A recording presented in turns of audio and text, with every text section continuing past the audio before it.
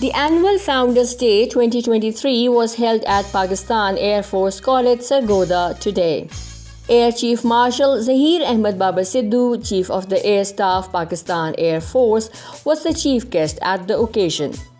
In his address, the chief guest said, Pakistan Air Force College Sargodha has a proud history and rich legacy since its establishment in the year 1953. The college has been a nursery of hardcore professionals infused with high values of integrity, sincerity, serving before self, devotion to duty, and has produced the most acclaimed air warriors of Pakistan Air Force.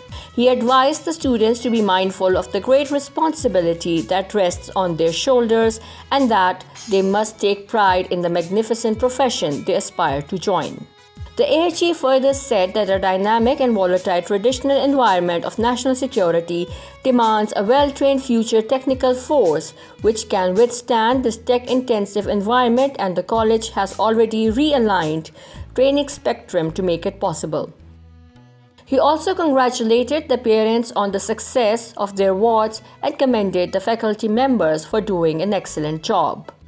The chief guest gave away prizes to the winning houses. The Chigwell Shield for Sports was won by Iqbal House.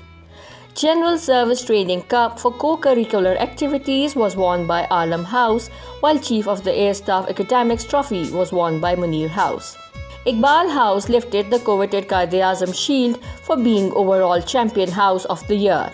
Earlier, Air Vice Marshal retired Asif Maqsood, Principal Pakistan Air Force College Sargodha, presented annual report of the college. A large number of serving and retired defense personnel, retired teachers, senior bureaucrats, and parents of the pre-cadets were present on the occasion.